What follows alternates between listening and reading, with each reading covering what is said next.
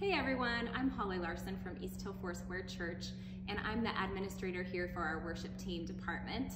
I just wanted to shout out today that I want to remind everyone that during all the chaos and all the scares and all the fear that's jumping out everywhere, that we are called to be a light in the darkness during this season. And it's so important that we remember the promises and faithfulness of God that He's already given us before any of this craziness ever started.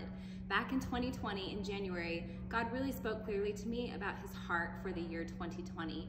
And as most of you know, the numbers 2020 represents perfect vision.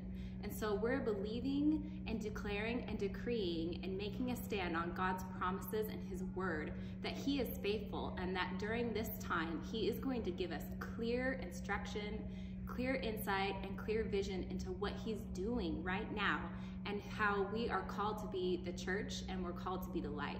So during this season, even though it looks bleak and it can be scary, we just want to remind everybody to stand strong on the promises and the faithfulness of God, because He will always finish what He started. He is the same yesterday, today, and forever.